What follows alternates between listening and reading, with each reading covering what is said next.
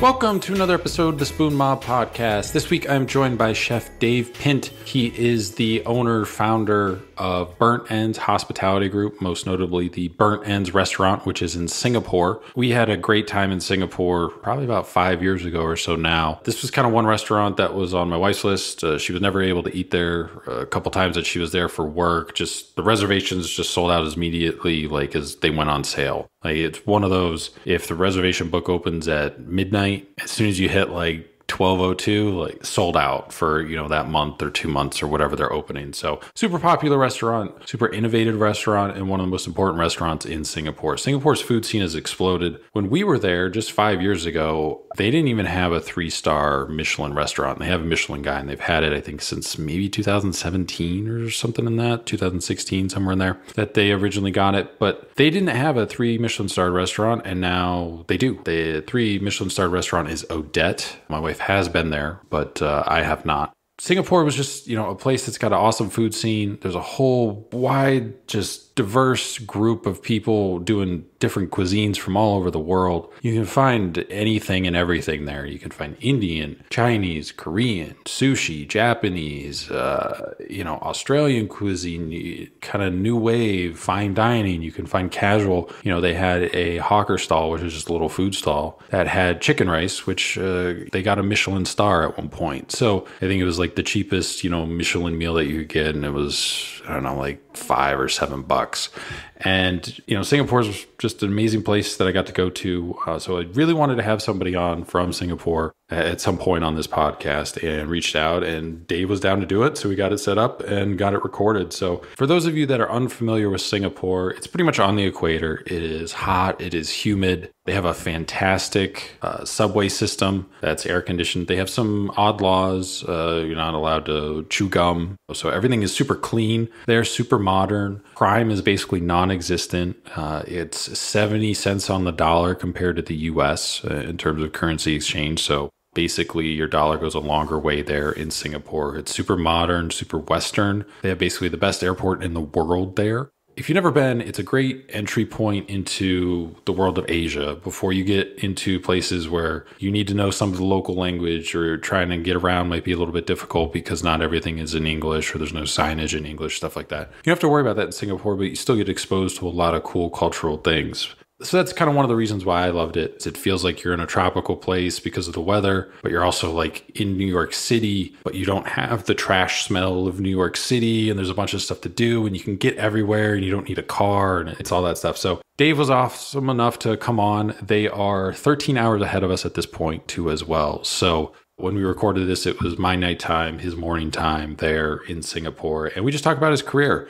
He's from Australia, so working in Australia, how he wound out in the UK, staging all the places that he did, opening Burnt Ends as a pop-up, how it wound up in Singapore, how he landed funding for it, opening the restaurant, the publicity it got, the accolades, moving to a new space, a bigger space, a newer space, challenges with that still too as well. Why they opened the bakery, the wine arm of the whole operation, the different restaurants that they have. They also have this thing called Meatsmith, which is more of a barbecue.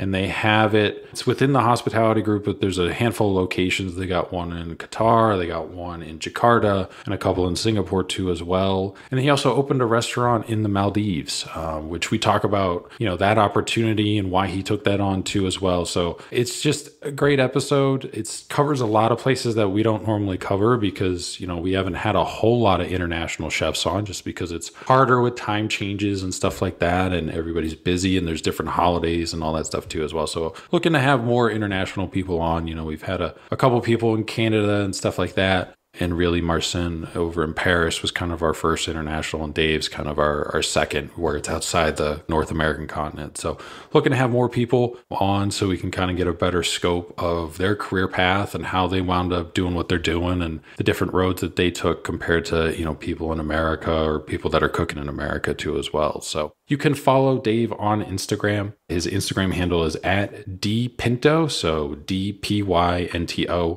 can also follow all their restaurant accounts. So it's @Burnt Ends Hospitality Group, @burntends.sg, @burntends.barsg, @burntends.cellars.sg, @Burnt Ends Bakery SG, at Meatsmith, at meatsmith.doha, at meatsmith.sg, at meatsmith.id, at meatsmithexpress.sg, and then also at The Ledge by Dave Pynt is the restaurant in the Maldives. So you can follow all those, whatever you guys want to follow. They all kind of link to each other. If you get to the hospitality group one, you'll be able to find it. But you can also follow us on Instagram at Spoon Mob. We're on all the other social medias, basically either Spoon Mob or Spoon Mob 1 on all those, whether it's Facebook, Twitter, TikTok, whatever. Check out our website, spoonmob.com. We have links to all the different episodes up there, different pages for all of our guests too as well, updates since they've been on the podcast. We incorporate food photos too. Those all make their way to Instagram eventually, but they arrive on the website first. You can write in questions, comments, feedback through the contact portal or email us directly, spoonmob@yahoo.com. And also make sure to follow, subscribe to the podcast wherever you get your podcasts from.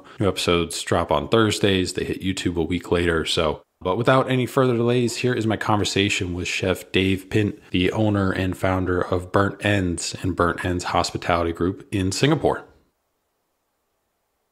Thanks again for taking some time out of your morning. Like we were kind of talking about, you are currently 13 hours ahead of us here in the US. I have been to Singapore. I have not eaten at your restaurant yet. My wife has been there probably 5 or 6 times. She was just not one of the lucky ones that was able to get a reservation because you guys always just sell out right away. But she's been to a couple other restaurants, you know, Odette and Yan and a few others. Singapore is awesome. I had a great time when I was there, checking out just all the different stuff there is to do, and we were eating at a bunch of places while she was working and everything. So that was probably 5 or so years ago, 5.5 years ago now. I mean, obviously there's a couple years that kind of get lost because of COVID and the lockdowns and stuff, but you guys moved to a bigger location recently and everything. And I want to get into that because you've opened some different concepts and stuff too. But I always like to start at the beginning with everybody. How did you first get involved with cooking? Because originally you're from Australia, you're from Perth, right?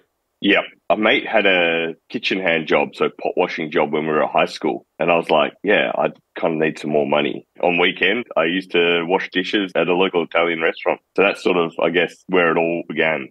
Was this true authentic Italian, or is this like giant menu Italian that also makes pizzas? It wasn't giant menu Italian, but it wasn't authentic Italian. I think what Australians do really well is they bastardize every single cuisine and make it kind of like Italian Australian, Chinese Australian, Malay Australian, French Australian. And so it always has that sort of hate to Australia with either produce or style of eating or a little bit dumbed down maybe or whatever it is. And it was kind of one of those, but it had a wood-fired pizza oven, which I think is notable. So it was done sort of properly, but in that bastardized Australian way. You go to TAFE, which is a West Coast Institute of Training for Culinary School. When did you know that you wanted to make a career and actually go to culinary school for the profession? I don't think it was like, oh, this is like, I'm doing this. It kind of sort of just happened. And I think finished high school, didn't want to go to university. So I picked up more shifts in the restaurant. And then one of the apprentices fell sick and I was like, you know what, I can do that. And so I took that role. And then the head chef was like, hey, you need to go do an apprenticeship. And I was like, yeah, fuck it, why not? Sort of snowballed from there. Where did you decide on doing your apprenticeship? Was it specific schools that you could choose from, or they were just like, hey, you got to go work in a restaurant and this person's got to sign some paperwork that like you actually work here for a while? Not university. It's like a local college for trades and stuff. That's the only option. So unless we went overseas or interstate, which I don't think was really an option at the time, you have one option, take it or leave it. I ask this to pretty much anybody who's a chef and comes on the podcast. You know, if someone in your kitchen now would ask you, hey, you know, I want to be a chef one day, I want to open my own restaurant, do you think I should go to culinary school? What would you tell them? I think it's a tricky one. Now being up in Singapore, we've got schools like CIA and they give you some really good foundations, but some really good networks as well. But you've got to invest a shitload of money into that. And so you got to have money to start with, right? So that's one sort of play. The other play is like, if you work your fucking ass off and you work in great restaurants, what do you need a school for? I think there's two sides of it and two different routes people can take, and people just got to figure out which one suits them the best. But I don't necessarily think school's bad or school's the only way. Do you finish culinary school then before you moved to Sydney to start working? Yes, I did. I got signed off a little bit early by my boss at the time, which I'm very appreciative for. Pissed off to Sydney to work at Tetsuya's. Was that always something that you wanted to do, was go to the other side of the country to either Melbourne or Sydney and work? Or did that just kind of happen organically? It kind of happened organically. I got an opportunity to do a stage over at Tetsuya's while I was still an apprentice. And then, you sort of go and live overseas for a couple of weeks or interstate for a couple of weeks on your own. And you're just like, holy shit, there's a big wide world out here. And you get exposed to these other amazing young chefs as well who are like super passionate and talented. And you're just like, I've got to be there. Was Tetsuya a restaurant that you had on your list of places you wanted to work and wanted to stage at? For sure. When I was sort of growing up, it was like one of the best in the country. And, he had a formidable reputation. And he was the guy that was like not super traditional because he did sort of this French, Japanese, Australian kind of cuisine, but he was leading the path. He had an incredible team behind him. And it was just like, if you want to be in one restaurant in the country, that was going to be it. So then after a couple of years, you wind up going back to Perth, right? You wind up working at a musée, yeah. What led to you returning home? Because normally, like once you kind of leave and start cooking somewhere, the last place you want to go is back to kind of where you started, where you're from almost a lot of times. You know what? It was pretty much exactly like that. But we had some family stuff that we needed to sort out and hence the move back, and did that for a year, got everything sorted, and then got on the plane again. What kind of style of cuisine were they cooking there? I guess it was kind of like modern French fine dining. So his background was the greenhouse in the UK, which is like a lot of cooking, a lot of menu changes. The biggest difference between there and like Tetsuya's was you actually had to cook everything a la minute. So there was a lot of like physical cooking, and like there's something that you really enjoy about actually having to cook. It's not easy and it might not come out perfectly, but there's something that you really love about cooking. What led to you deciding to go overseas? You're in Australia. You could have gone back to Sydney. You could have gone to Melbourne. Melbourne, a lot of people consider is the food capital of the country. But you decided to go all the way to Denmark and stage at Noma. At that point in time, Noma was like top 10 in the world, and it really piqued my interest about what he was doing in terms of being sort of like hyper local and very creative. If there's one restaurant in the world, that was the one that I was like, that's where I want to go and learn from. Did you just shoot him an email? How'd you get in? Letters were gone by then. It was all on email. I think it was quite a lengthy process to get in. It was like an email, then a bit of back and forth, and then there was like a time slot, like a period of time that you could come, and then there was a few conditions on it. It wasn't like, can I come? And then it was like, yes, go kind of thing. It was like a bit more premeditated and planned. Yeah, we've had a couple of people on this podcast that stage there. They've said like, there's 50 to 70 people in the kitchen. What did they have you doing when you were there? Were you in like the boathouse that was doing all the experimental stuff? But then they also had people kind of basement prep area. So what did you do when you were staging there for 4 months? The plan was to go for 3 months. I quit after 2 weeks, ended up staying for 4 months. Basically what happened is I got put on a section, like the snack section downstairs, and it's so intense and it's so sort of managerial, a lot of organization. And I turned around to the head chef at the time, Sam Miller, and I was just like, I didn't come here to work for you guys. I came here to learn. If I'm going to get stuck on the section, mate, I can do that anywhere in the fucking world, but I'm not going to learn what I want to learn. So he talked and he was like, look, if you really want to learn, you've got to commit to this many months, and I need you on this section for a couple more weeks or whatever, and then we'll move you around so you can get what you want out of it. That's basically what happened. Got to move around and got to see a lot of different things and work in a lot of different places, and ended up learning how to make bread over there under Daniel Texter on the day off. So it's like became a 6-day week, and I think I really got the most out of my time over there. Is that a normal occurrence that either other people that you've talked to that have staged at restaurants or even that have staged at Noma, where you can kind of get pigeonholed into this one section and they're kind of looking for you to speak up and be like, hey, I want to do more. I'm trying to learn and stuff. Like some restaurants could use that in theory as like a test to see like they wanted to be here. Like how bad do they want to be here? I don't think it's necessarily a test. It's definitely one of those things where, and I feel this even running our kitchen now, it's like people can get what they want out of it, but they have to talk. If you don't tell anyone that you're not happy picking herbs for 16 hours a day, then you're going to be left picking herbs because the herbs still need to get fucking picked. It's easy for them if you don't say anything because they get their job done. If you as an individual have something that you want to get out of it, you do need to talk up. After that, you wind up staging in Spain, right? Asador Extabari. How'd you wind up there? time at Noma was coming to an end, and it's like, oh, where do I go next? What do I want to learn? What do I want to see? Talking. And, this guy was like, hey, you should go check out this barbecue restaurant in Spain. It's pretty good. And in my head, I'm like, didn't really have anywhere else to go. And I was like, yeah, fucking sounds cool. But in my head, I'm like, actually, how good can barbecue be, right? So I don't think at that period, it's end of 2010, barbecue wasn't considered a thing, right? And it wasn't very widely known that barbecue could be a really good restaurant. I went with an open mind and was like, yeah, fuck it. Like, go to Spain, have a great time, learn something. And hopefully it's as good as what everyone said. Pretty mind blowing. And that's kind of where your passion for cooking with fire really comes from, right? Is that experience working there? I wouldn't say that. Every house we moved to as a kid, my dad would rip out the gas barbecue and put in a wood-fired barbecue. So it's sort of like part of my childhood cooking with wood fire because my dad loved it. That place was the place that sort of said, you can do this as a real restaurant.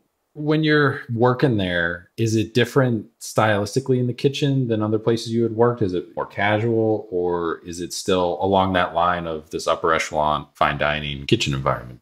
It's a bit tricky because it's not run like the neat, clean, precise, super intense 3 Michelin star, 2 Michelin star, World 50 Best restaurant. It's care and dedication to products and cooking of them was equal, if not above, actually. And so the care that they take with their products is better than anywhere else that I've seen. So it's kind of like you'd expect that from like a 3 Michelin star restaurant, but I don't think 3 Michelin star restaurants have that ability to do that because, of its location, of its geography, of its history, of its relationships. It all comes together in this tiny little town called Ashby. Then after you stage there, you wind up going to London, right? St. John Bread and Wine, you wind up working there. How'd you wind up there? Was that by design or was that just a recommendation from somebody else? Like, hey, you should check this place out. A lot of talk about it. I think what I wanted to learn out of St. John Bread and Wine is sort of like that whole ethos of nose to tail cooking and how you go about the process of,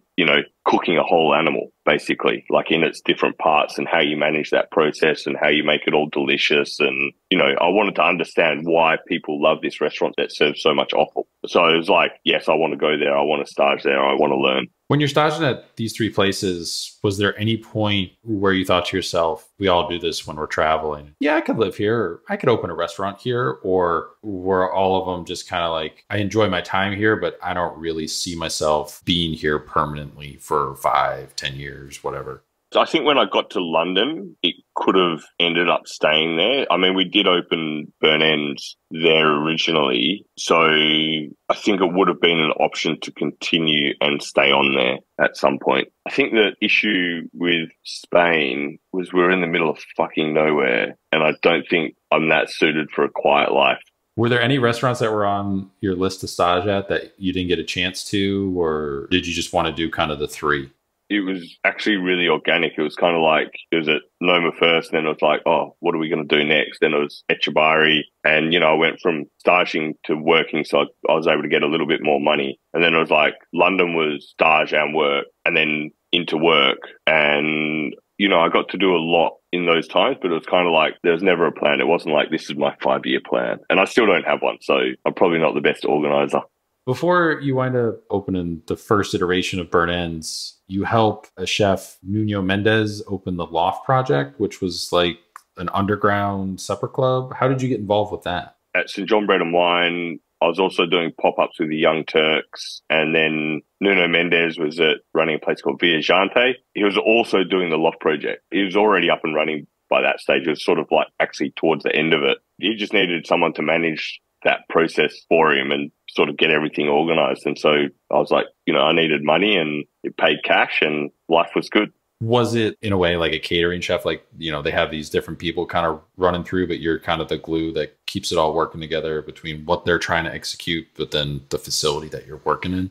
Exactly. And it was sort of like, it's a very crash course in business management for restaurants as well. Cause like you're managing the finances, you got budgets. It's like you really, you've got to get this much revenue. You got to fill this many seats. You got to book this guy plane tickets. You got to have accommodation for them. So there's a lot like you had to sort of have a grip on when you're bringing in these chefs to cook. Where does the idea for Burnt Ends kind of come from? Because you're getting this crash course in essentially the business side of running a restaurant. You wind up having this residency You start your concept as kind of a pop-up, over the summer. Where did the idea come from, knowing that you could kind of execute it, and how did all that come together? For the Young Turks, they were doing a lot of pop-ups. I'd always get put on the barbecue section. I was like, yeah, this is it, right? Barbecue. And I guess from there, it's like, oh, if we wanted to do something, it's going to be barbecue, but what that looks like, we don't know. So, we were talking and talking and talking to a lot of different people. And then one of Nuno's friends, Ian, runs a roastery. He was talking to Nuno. He's like, we should do a barbecue place this summer in the front of my railway arch. And Nuno was like, oh, you should speak to Dave. So we started talking and we agreed we'd do a barbecue in the railway arch. Now, the legend has it that you built the grill yourself. Yes. He told me at the end, he was like, oh, in my head, you're going to put a couple of gas barbecues in the front, a couple of trestle tables, cook a few sausages, maybe some merguez or something. And that'd be our barbecue pop-up. And I was like, nah, mate. I'm going to build these like monster 2-meter cube ovens in the railway arch and get these custom built bloody elevation grills. And we're going to cook on that all summer. I roped in a mate who was doing pizzas at the time. He actually built pizza ovens. And so he sort of helped me get everything done and told me how to do it and all that kind of stuff. So we did definitely have help, but I was laying bricks and pouring cement and that kind of thing. Had you done anything on that level of scale before? Was this just like you knew this was your shot, so it was like, why not just go all out? Well, it's kind of like, this is what I want to do. This is what I need to do it. What's the other option? If I did use gas barbecues, would I enjoy it? No, fuck no. If I did just use a normal coal barbecue, would I enjoy it? No. In my mind, I was like, there wasn't another option. It was just like, put your balls on the table and let's see if they survive. Do you remember much of anything from this time period? Because you guys were serving like 300, 400 guests a day. Like, that sounds like it'd just be insane and just kind of a blur. It was a blurry summer. We did a supper club on Thursday night, and then we did Saturday, Sunday from like 12 o'clock till late. It was intense, but it was a lot of fun, like a lot of fun. So then when kind of reached the end of summer, it's winding down. Did you know what you were going to do? You had this successful pop-up, kind of have this proof of concept, like, hey, this works. People want this. Did you know where you were going to go from there? Initially, we wanted to stay in the arch, but we wanted some investment to make it more legit in terms of having better facilities to work out of because we were so busy. In my head, I'm like, look, we can keep going, but this is fucking pretty rough and ready, right? And there's a small chance that someone will get upset and that'll be the end of that. And anyway, we couldn't come to an agreement with the owner. And so we were like, we'll shut down. We were speaking to a few people and the plan was to come back to London and reopen something for the next summer. Somewhere in there you go to South America, right? So how do you wind up, instead of going back to London, to go into Singapore? Yeah, so we closed down, I think, in October when it was starting to get really cold. And me and the missus, now wife, went backpacking through South America for what we planned was going to be 4 months. In northern Peru, we got a phone call from Peng and it was like, hey, you want to come and open a restaurant in Singapore? Did he just get your contact information from somebody that you both kind of knew, or did you guys kind of know each other before? So I'd met him once before. He was the business partner for Nuno Mendes at Viajante. So he owns Town Hall Hotel. And so Nuno was traveling through Singapore on his way to Sydney to look at a property. They obviously caught up for dinner and they're having a chat, and Peng and Jeff were like, hey, we want to open this barbecue restaurant. And Nuno's like, you need to talk to my mate. And so they called me up.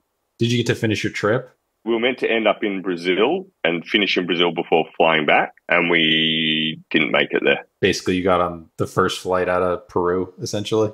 We ended up flying out of Peru and we spent a week in Singapore and, obviously met the partners and, looked at the site and talked about the project and got everything nutted out. And then it was like, look, actually there's, we're in South America. We really want to do Machu Picchu and we've got a commitment for my wife's old company that we have to do in Bolivia for a week. And then after that, we can come. And so, yeah, we spent a week here. We're like, yep, we like it. We can do this. Why not? Went back, did Machu Picchu, did a few other things while we're, sorting out like a lot of details still. Flew out of Santiago. But prior to that, you'd never been to Singapore, right? So that was your first time. Did you even know anything about the country, or? Didn't know a lot about the country, but had been here before as a kid because my parents have family friends here. And so we had stopped over and met some of the friends or whatever on the way somewhere. So as a young kid, but no real memory of Singapore prior. So then the restaurant officially opens, I think, May 2013 in the Chinatown district. What was the initial reception like? Because Singapore's got a lot of different cuisines. Barbecue is not something that I can imagine was there at that time. So you're probably the first one. Obviously, people will use grills and open flame and stuff, but your kind of style, I think you were for sure, the first one in Singapore. So what was the overall initial reception like from everyone?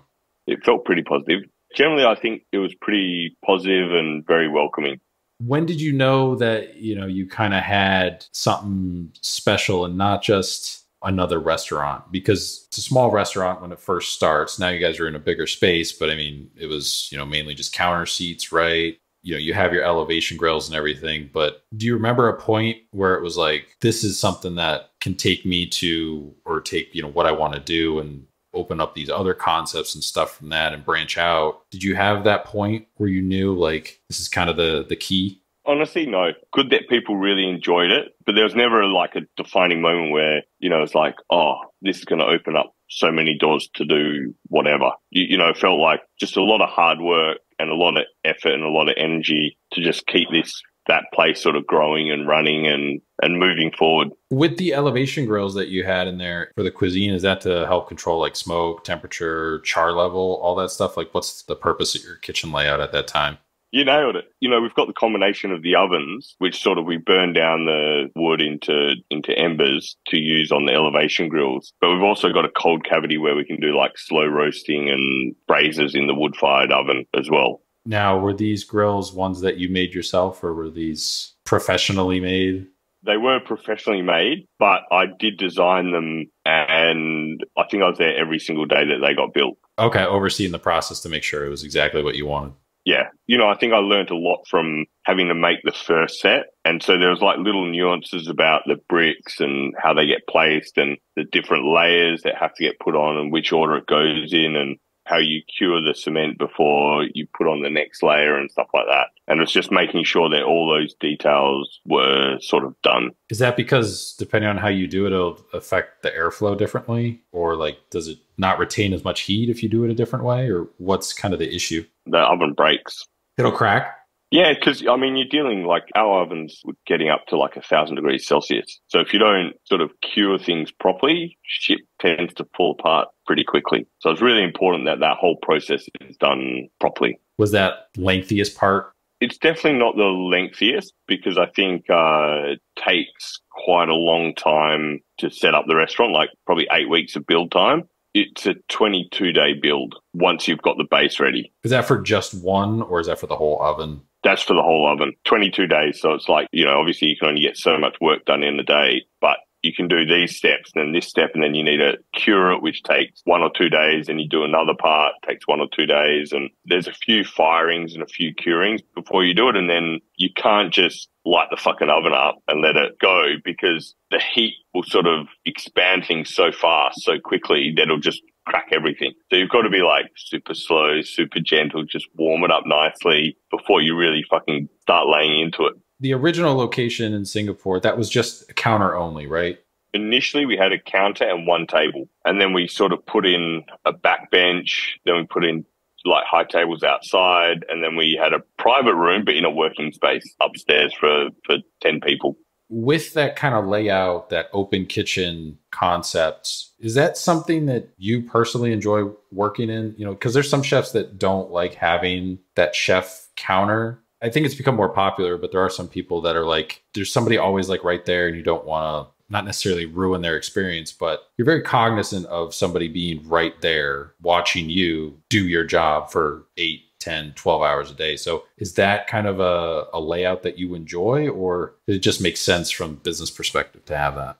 I think in that space, we didn't have a choice. Even in the railway arch, it was an open kitchen. You walk into the railway arch and the kitchen was like right there. So every single person walked past what you were doing. And I think, it was quite nice because I had a lot of friends in London and, they could pop in and say hi and on their way through and have a chat. But also it meant that you had to have a lot of integrity with the way you did things. When you run a team, it's easy for you to say, yeah, I've got a lot of integrity. This is how I do everything. But when it comes to the rest of the team, you can't always be on top of them. But having that pressure from the guests, they also acknowledge that they can't maybe do certain habits that they could do in a closed kitchen, which I think is a very good thing. What gave you the idea to change the menu daily? Was it just out of boredom, necessity of ingredients? Let's say you order scallops, you get 40 scallops. What happens when it runs out? You're out. You can be out and you can then move on to something else. And what that means is you don't have this like rolling pile of stuff that you have to have on hand and you have to order every day. And that, you know, if you don't sell it, you're fucked. Whereas if you have a sort of rolling menu, it's like, you know, you can put something on and if it works, fantastic. If it doesn't work, you know, it runs its course and it's off and you put something else on it. It becomes very organic and delivery doesn't come in. It's not the end of the world. It's like, oh, who gives a shit? Let's just put something else on. It's a little bit more work, but it gives you a lot of flexibility and allows you to sort of test things and not put all your money into one basket. Be like, this is the next best dish that every single person's going to love.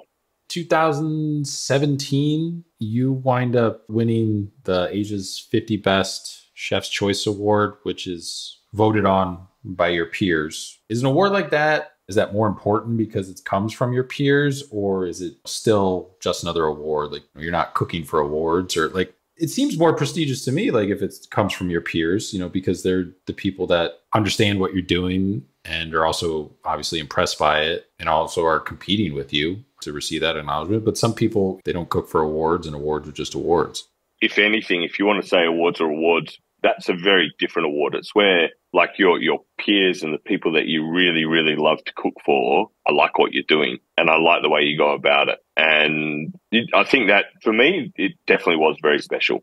Then the next year you get a Michelin star. How did you find out? Did you have any notion that inspectors were coming in? And I think they had come in. Maybe we found out who they were. I can't remember, but they definitely at some point asked us for a whole bunch of details. So we knew we might be on their radar, but you know, Michelin, the awards get announced that they're when they are or whatever, no invite to like do what we do. And then it was like, I think it was a Saturday before they called up and were like, hey, can you come to the awards, like the gala dinner? And I'm like, oh, actually, no, got commitments that night. Genuinely, we had a buyout or something that the guests had booked. So I had to be at the restaurant. So my wife went instead. And then we still didn't know we had won an award. On the night of, they're like, oh, congratulations, you've won an award before the award. So obviously I called my wife and said, yeah, you definitely have to go tonight. that same year too, you opened the first Meatsmith, which is kind of your second concept. I think it was 2015. What kind of gave you the idea to have a little bit more of a straightforward barbecue concept? Instead of opening another Burnt Ends, you open this different concept that's similar, but it's different. Business partner was like, hey, we want to do an American barbecue restaurant. Do you want to help us? And I was like, yeah, fuck it, why not? Had you had any experience with American barbecue before? Like had it, visited the US, anything like that? Nothing. So it's like your interpretation essentially of American barbecue? We brought in a head chef to run it that had experience. My role wasn't like, this is my restaurant. It's like, this is just a restaurant that we sort of part of our group, but we've got this amazing head chef and this is what it is. Are you involved in the location decisions of opening future locations? As a group, we take on a little bit more in it and just sort of, if we've got an agenda, we push the agenda that we want. And I think, we're just like, again, the Australian way of doing things is a lot of it's bastardized and we can get away with it. And so that's very much the way we sort of want to do it, because American barbecue as a technique is absolutely incredible. But the flavors from every other culture and cuisine that you can input into it is what, for me personally, is more exciting. Were you involved in the decision to open one in like a hawker stall for a period of time? Yeah. What was the idea behind that? Was that to see if you could expand it to a smaller footprint, expand the concept, but keep a small footprint, or just to even see if the concept was worth expanding upon?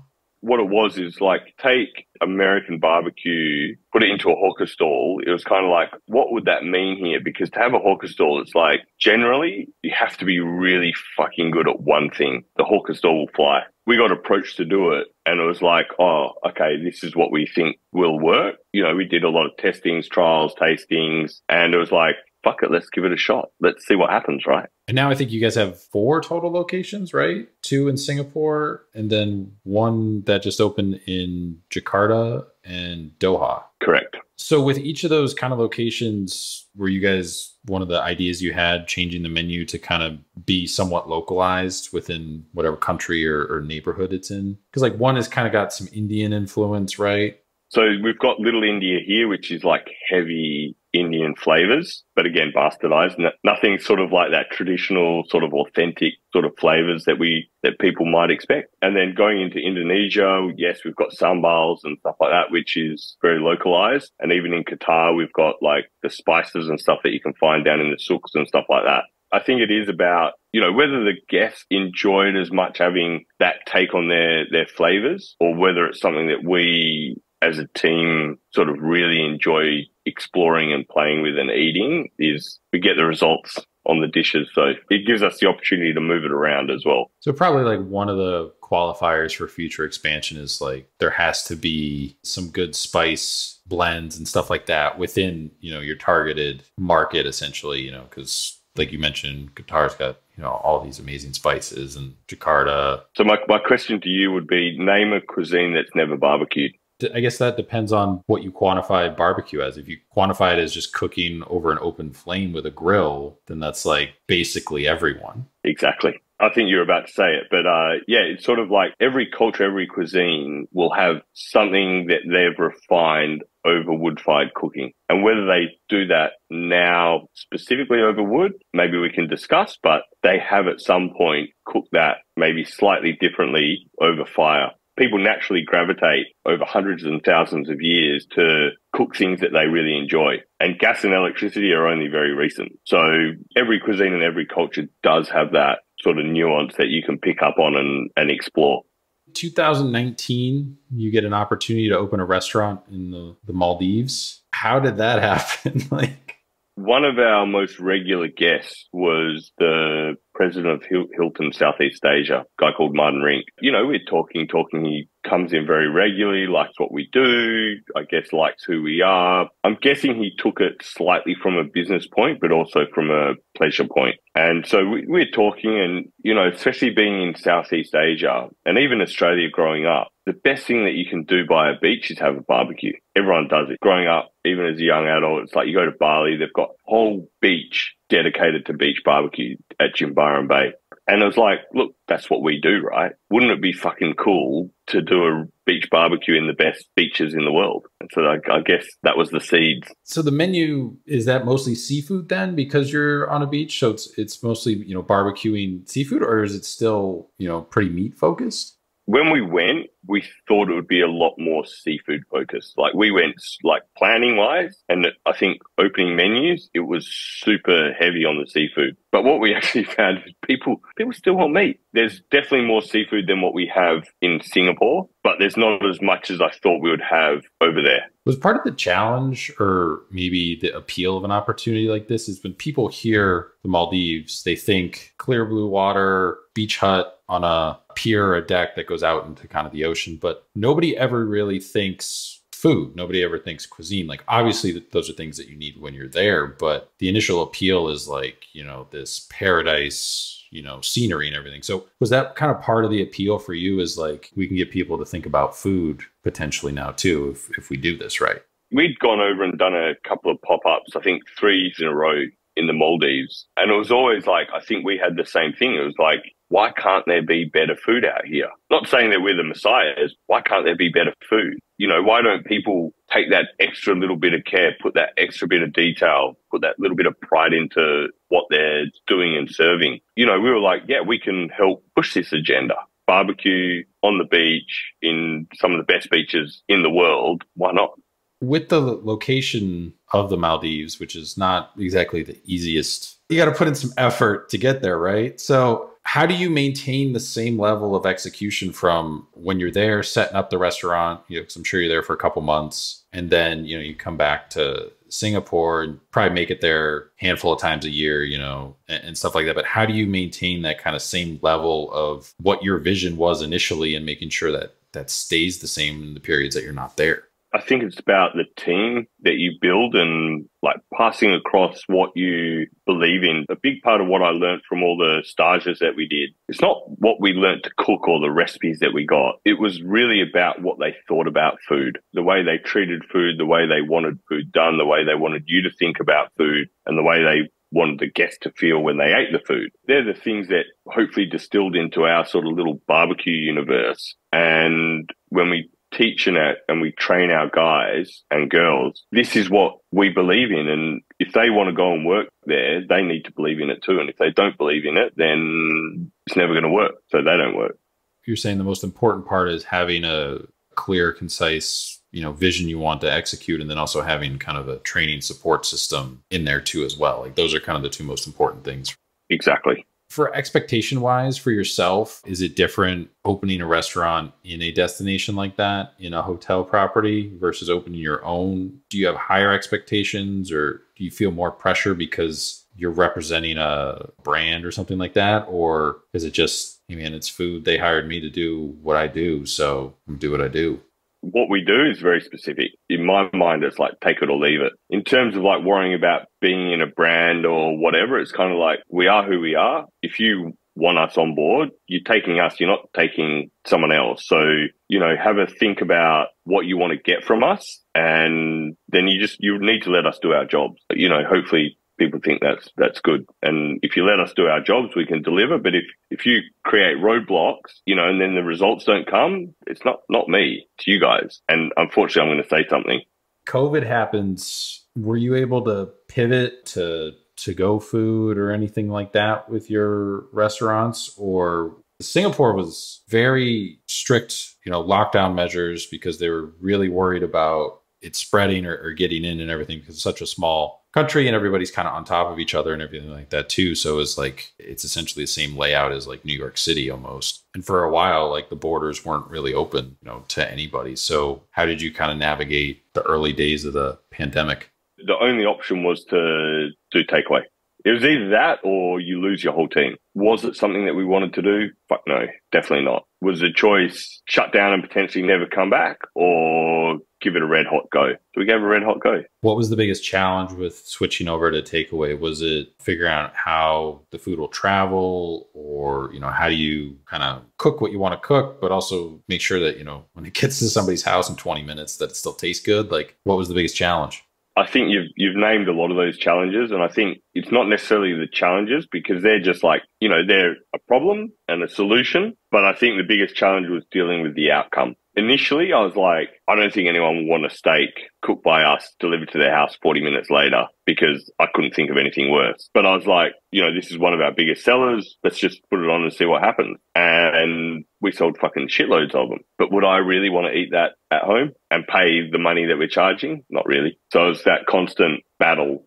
Really, everyone was in the same position. No one could eat at restaurants. And, if we wanted to keep the team, these are the things we needed to do. And now it's over. I'm really fucking glad we don't do takeaway. But for some people, they probably ordered that because it was the first time that they were probably able to try some of your food, because your guys' reservations were, as the stories kind of go for any, high profile restaurant like you guys, your reservation book opens for the next month. And if you're not on there, at 11:59 when it opens at 12, like you're not getting a seat, you try again, next month kind of deal. So probably for a lot of people, it was the first chance that they actually got to, experience what you guys were doing in some capacity. The flip side of that is that the experience that I want to give a new guest? And yeah, look, I understand they also understand from their side, but there's something here that doesn't sit right.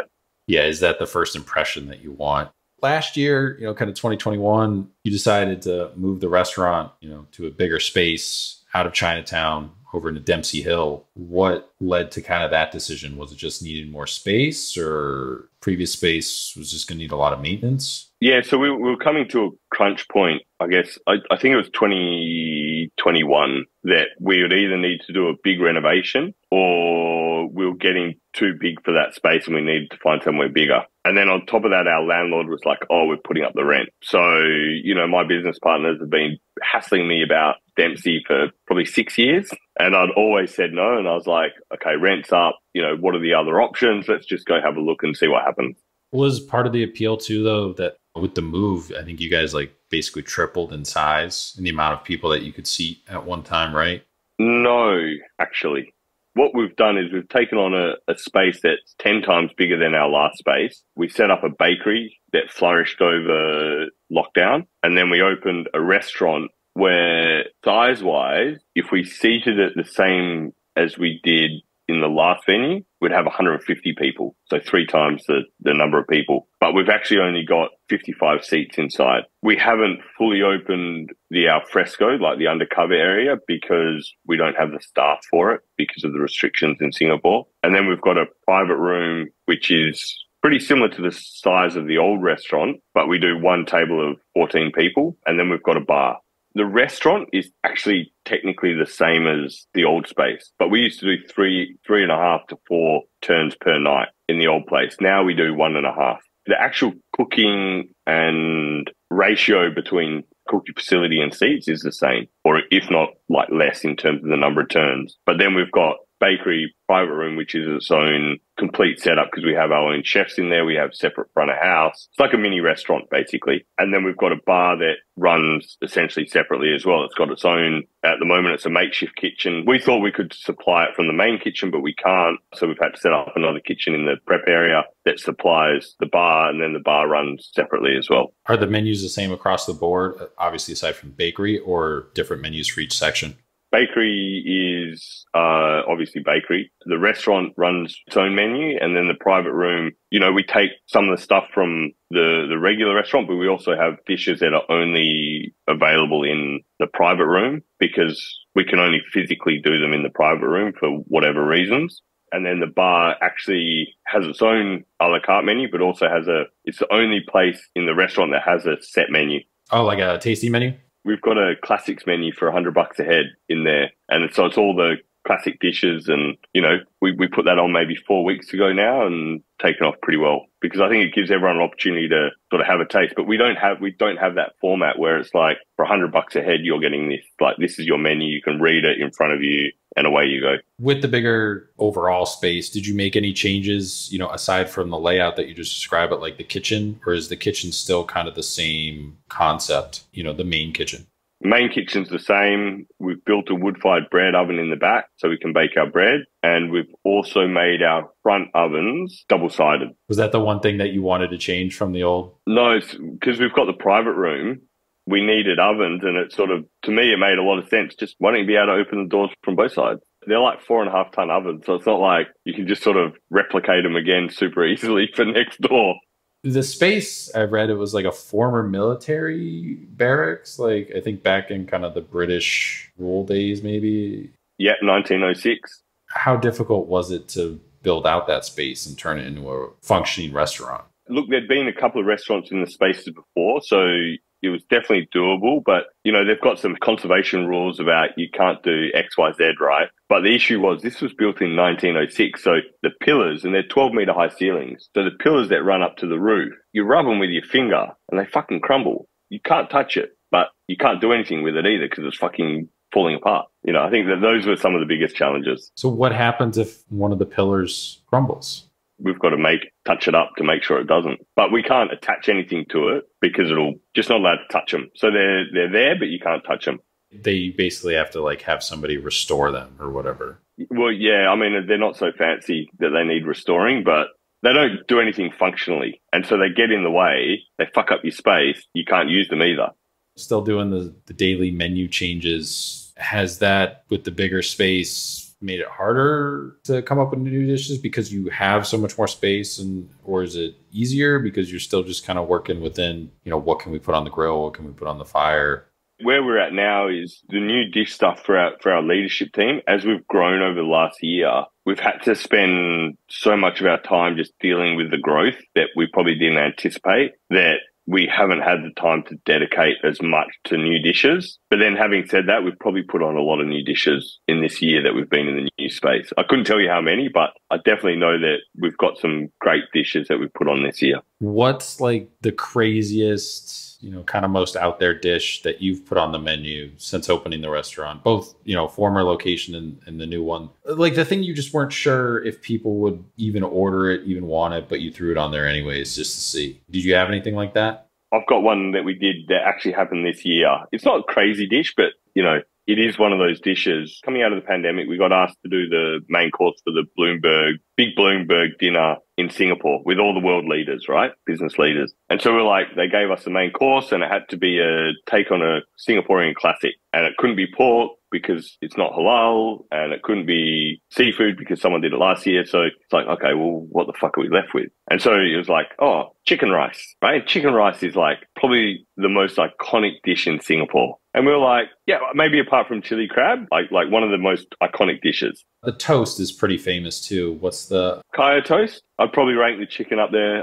Chicken, chili crab, but then kaya toast, yeah, I can see it has that appeal just below. But so yeah, we got tasked with this. So and it was a short time frame. We had like 4 weeks or something to turn this around from like, you got to come up with this new dish. Anyway, so we came up with this chicken rice dish. It was very burnt ends and it was like a lot of work and a lot of effort. And, you know, we used our Singaporean chefs to help with the flavors and profiles and everything, right? And so we do this dish, you know, this like turning around like fast. So first iterations of it, send it to the events manager who's coordinating everything. She turns around and goes, this looks like a sandwich. You need to try harder. You know, we're still a bit stressed from moving into the new venue and stuff. Anyway, I tell them to fuck off. We don't do the dinner with them. I'm like, this is never going to work. If you think this dish is a sandwich, then this is never going to work. So anyway, Bloomberg fucks off, right? And so anyway, we were like, oh, because we believed in the dish. Like our whole team believed in the dish. And so we served it to a couple of people and then they started reordering it. And then some guests start coming in and they're like, and this is all now went from maybe it was the old venue and then into the new venue. And so now in the private room, it's our most requested dish in the private room, chicken rice by a barbecue restaurant. ingredient wise, are you primarily sourcing ingredients from Australia, or is it more about just getting the best stuff that you can from whatever's kind of in proximity? Best from wherever we can. You're big with sustainability. That's a big cause for you, I was reading up on. So how do you balance that where you can get all this great stuff, but it all pretty much has to be flown in? Carbon footprint, sustainability, like how do you kind of balance all this? It's tough. I think in terms of bringing stuff in, we're in Singapore. There's actually no other option. And, you know, if people want to be like, hey, they want to have a discussion about this, it's kind of like, look, you drive a car, you get on a plane, you do this, you do that. Don't turn around to me and tell me that I'm really doing the wrong thing when in Singapore, there's no option. You know, we don't have farmland. We don't have cows grazing. We don't have all this, right? So it does have to come from somewhere. I heard a story, I won't name the venue, to get from this one supplier, it took 13 hours on a truck to get to the restaurant. And I'm like, I can get on a super efficient plane because it's full from Japan and I'm here in 7 hours. And the plane's full of everything and it's loaded super efficiently. So I think that whole dynamic of, you know, we're stuck in a tiny city, all we can do is do the best we can, right? Otherwise, we just don't feed anyone. And it's more about efficiency more so than maybe the other definitions that people apply to sustainability. These definitions, if people want to follow them so strictly, they need to first look at their own life before they start poking. In Singapore, we don't have an option. We just have to do the best we can. And, you know, when a product comes in, we have to use all of it and make sure it all gets used. And our restaurant, we serve a whole leek. We don't serve the two best bits of the leek. We serve the whole leek. We serve the whole fish. We don't portion, trim and discard. So, you know, a lot of those things we do the best we can. We source from ethical places. And yeah, so we do what we can in our control and push what we can and say no to things that we don't agree with. You know, that's the steps that we can take at the moment. With the bakery that you guys opened, was that just born out of COVID or was that something you always envisioned doing? Because your wife runs that now, right?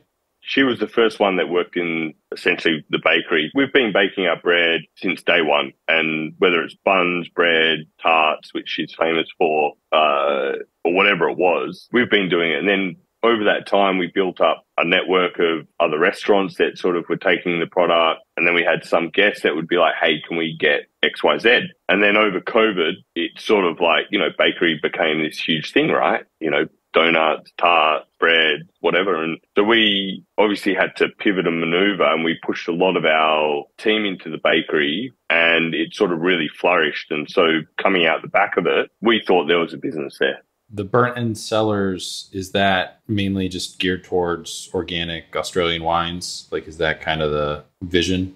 Not necessarily organic, definitely Australian. And the reason is when we opened is we only had 2 wine fridges. We had an international wine list. And like in the first 2 weeks, no shit, every fucking table complained that we didn't have the right vintage or they liked the fucking vineyard next door. And so we were like, you know what, fuck this. Let's just do an all Australian wine list. Obviously we kept champagne, port and sake. So like specific genres that, can't be matched. But we believe that, there was enough variety and production in Australia that we could offer something that was really good for guests to try, even if they didn't know about it. And so what that meant is we needed to reach out to suppliers and set up these channels for bringing in their wine. And so it's literally just been born. You mentioned earlier, staffing challenges. Was kind of doing some reading.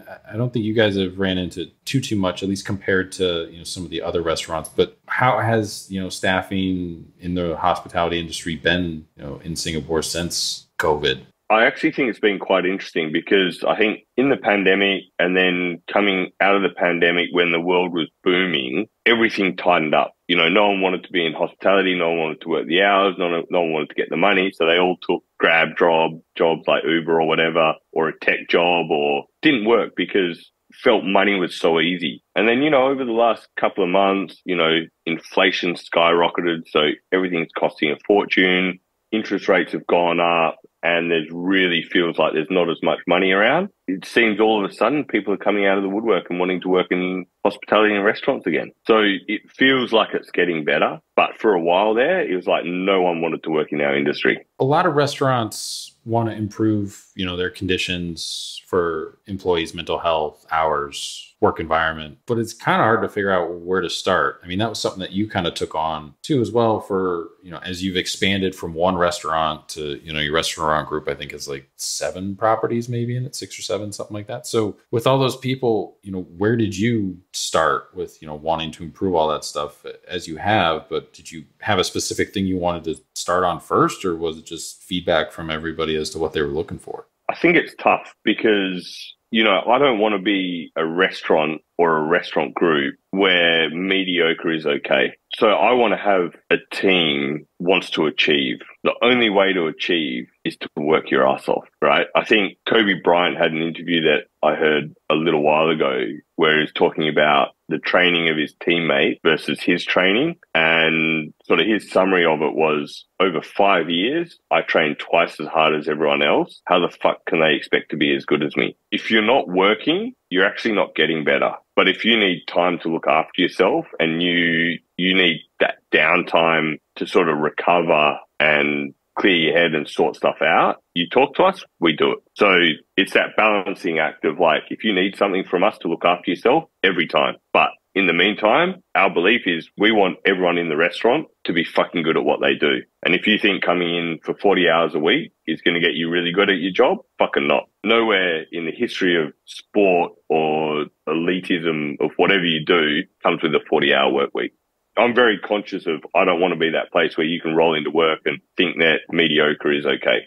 Jordan had the same thing. You look at anybody who's at the top tier of their craft, especially in athletes like Jordan and Kobe, they all had this singular mentality almost in a way where they were like, I want to be great at this and that's the only thing I care about. And you reach that pyramid, at the top of the pyramid, that's your ultimate goal. You might piss off a few people along the way, but that's life. Do you still do a bunch of food events around the world? I mean, you've done stuff in San Sebastian, Melbourne, Hong Kong. Do you still travel and do all, or did COVID kind of kibosh all that stuff? Next year, the schedule's almost already full. It's like the greatest joys of cooking is being able to travel and see new things and experience new things and meet new people and see new products, and to do pop-ups and events and stuff is the best opportunity to get those experiences. So yes, you might not be that elitism, like perfect, but I think the benefits of what you get out of it is, for us, is worth more. It's kind of the never stop learning almost aspect. Like, well, unless you think you're the Messiah. That's kind of how you stay sharp too, right? I mean, because if you're just working in the restaurant every day. I'm curious. If you don't know, you never know, right? So you got to get out and have a look. What was the biggest change for you going from running one restaurant to a restaurant group? Time management, because I'm still 95% at the restaurant. just got to be a lot sharper, a lot faster. And, when you need to deal with things, you've got to be a bit more organized and pre-planned. So you're coming up on like a decade having a restaurant in Singapore. How has the hospitality, the food and restaurant industry in Singapore changed since you've been involved? And where do you see it headed? Is there anything that you think still needs to change? Or Yeah, look, I think Singapore is going to continue to grow and evolve going forward. And it's like one of the fastest moving cities in terms of food because it's so competitive and so expensive to set up that if you don't hit the nail straight away, you can dig yourself a big hole really quick. And I just think what's coming in is like a lot of quality, whether it's like bottom end, top end, middle end, left field, that, whatever's coming out. And we're so open-minded in Singapore with what we can eat, drink, and be at that who knows which iteration we're going to take next, but it's definitely going to be exciting because everything's accepted. Everything's open-minded as long as it's good. What's next for you professionally? I read that you had plans for a brew pub at one point, but I think those got kind of put on hold. Is that something you still want to do, or? It's still something we want to do. We're working with we've sort of spoken to a brewer that we're super excited to sort of work with, and we just touchy-feely have a look at what's happening and, keep working with them and see what we need to do. And if it comes off, I think it could be super exciting because, beer and barbecue, is there much else that's better? So this next question comes from the previous guest on our podcast, Chef David Willocks, who was the chef owner of the Baker's Table and also the Baker's Table Bakery here in Cincinnati, Ohio, just down the road. If you could be on any beach in the world with any musician who's either dead or alive, what beach would it be? What musician? And what are you drinking? City Beach, which is the beach I grew up in Perth, Iggy Pop, and Mezcal. What's a question you want to leave behind for the next guest? It can be anything. If you had one meal to cook and it was a barbecue meal, what would you cook and who for? This next question comes from one of our listeners. They wrote in, what's the biggest difference in cooking styles between Perth, Sydney, and Melbourne? I'll start with Sydney, and I'd say that if you're going to classify it, Sydney would definitely be slightly on the more premium and refined style and side of things. Melbourne is a lot of cool, trendy, fun venues, and Perth has a long way to go. To put a disclaimer on Perth, I was there in October and we did have some really good meals. But if I was going to separate the way that they need to form, and it's not necessarily the people cooking, it's also the guests and the way they eat. Because they obviously drive the sustainability of restaurants in the city, right? From Perth to Melbourne, was that like a 6-hour flight? Yeah, 5 or 6 hours, I think. Basically from Boston to LA. It's a big drive. So we got a handful more questions for you. We ask these to everybody who comes on the podcast, a nice compare and contrast across all the episodes. There actually is one new one in here that we haven't asked before that we added in for the new year. So first question, though, who was the biggest influence on your cooking career thus far when you look back on it? The biggest influence would have to be Victor from Asadoy Chibari, and purely because he was the guy that sort of showed that barbecue can be a real restaurant. And without that, we wouldn't have Burnt Ends. What's one kitchen item that's not a knife that you can't live without? Fire. Restaurant you'd recommend that isn't your own? Scenario I usually give, so it's going to be Singapore. Person gets stuck at the airport, flight gets canceled, they're stuck overnight, they reach out to you, you guys are closed. Hey, where should we go eat? You point them in this direction. I would probably say go have a chili crab experience at Sin Hoi Sai in Tiong Bahru. Bucket list travel destination and bucket list restaurant. So a place you have not been to, you still want to travel to, and then also a place you have not eaten at, but you still want to dine at one day. Definitely want to go and explore Brazil because I've never done it. Restaurant that I've never done, probably be Ultraviolet. Craziest thing you've seen happen in a restaurant while you're working? Maybe the extraction catching on fire. It's pretty crazy, right? What's the extraction? The exhaust system. I think that's pretty crazy. Is that just because it's so hot, so much heat coming from the oven?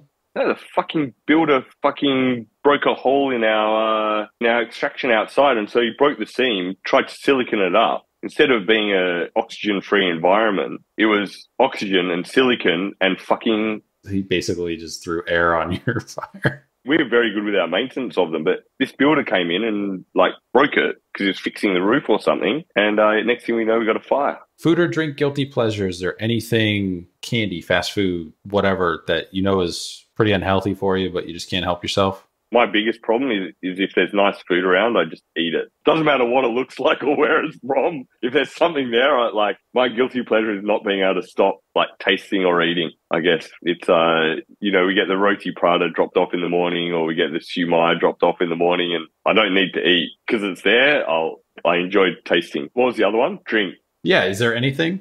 Was the other one drink? Pretty partial to a mezcal Negroni at the moment. Pretty partial to it. Favorite Instagram account you follow? I quite enjoy the Fuck Jerry. I guess that would be one that pops up quite regularly that I get a bit of enjoyment out of. What is one cookbook that everyone should own? The Harold McGee, Science Behind Food and Cooking. Favorite dish, thing you ever cooked, created? Kind of looking back on your career, you can point to this as almost like your aha moment. You knew that you could be a professional chef one day after kind of making this. Definitely wouldn't have one. Some people don't. I still question that every day. I'm an Anthony Bourdain fan. Not everybody is or was. If you were, is there a moment, episode, scene about him that stands out to you? Or if you weren't, is there anybody else who was a TV culinary personality, Emerald, Julia Child, somebody that you kind of gravitated towards when you were coming up through your career? Anthony Bourdain was pretty pivotal when I first read it. I was kind of like, whoa, this is like, maybe I wasn't as hardcore as him. Well, it definitely wasn't, but a lot of it resonated. Then going through and with his TV series and stuff, it's kind of like very relatable for what I'd assume to be a lot of young chefs. Where can people find you? Social media, website, reservations, plug everything. Don't find me for reservations ever. Social media is dpinto, D-P-Y-N-T-O. And then our website is burnends.com.sg. And you guys are open Wednesday through Saturday, or Tuesday to Saturday, and then lunches are Thursday, Friday, Saturday. And obviously the bakery around the corner and everything. And bakery is Thursday to Sunday, 8 till 4. And reservations are highly encouraged. For the restaurant, highly encouraged, but you can always try your luck. And if we've got seats available, we'll generally always fit you in. This was awesome. I've wanted to have someone on, who's working in Singapore for a while. It was just a cool experience. My wife had been there a bunch of times. Yeah, she's like, when do you think we'll go? And I was like, I don't know. Like, we have a 6-month-old, so it's like, that's a long flight. It's a big flight without one. Because I remember going and like you get to Japan and you're like, oh yeah, I'm almost there. And then like you see the board and you're like, wait, I got another 7 hours. Hopefully we can get you into the restaurant next time you guys come. If you go through Narita, you can go have sushi. And the sushi there's actually really good. That was the first time I'd been to the Narita airport. So it was just like, I was just trying to figure out where stuff was. Like, I just want to find my gate and not miss my flight, because like that's going to be a problem. So we both definitely want to come back at some point. We got engaged there and everything. So definitely want to come back. And, there's a bunch of new restaurants there and places that she's eaten at that I wasn't with her and stuff like that too as well. It's a great restaurant scene, and it's kind of how we build our travels. So definitely be reaching out, whenever we decide to make that voyage again, but I know we will at some point. But if you ever need anything from us, feel free to reach out. We try and support everybody as much as we can. You wind up opening a new restaurant concept or something, want to talk about the idea behind it for 15, 20 minutes, whatever. Always an open invitation to return to the podcast whenever you need. This is kind of a quote unquote safe space for chefs. That's kind of the way we designed it, everything. I can't thank you enough for jumping on with the time difference and everything. And thanks to Sarah too as well for coordinating everything. Stay in touch, and hopefully we'll be seeing you in the next year or two. And I'll let you get back to the rest of your Friday.